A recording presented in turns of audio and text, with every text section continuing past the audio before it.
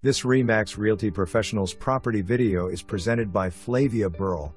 Rare ranch home with 3 garage bays. This 3-bedroom and 2 full-bath ranch has gone through many upgrades in the past year.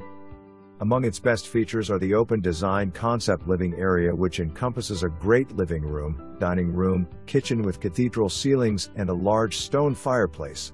Among the recent interior improvements are new waterproof vinyl plank flooring throughout, new quartz countertops, new refrigerator, new microwave, new water heater, new bathroom cultured marble countertops and faucets, light fixtures, crown molding, and new plantation shutters.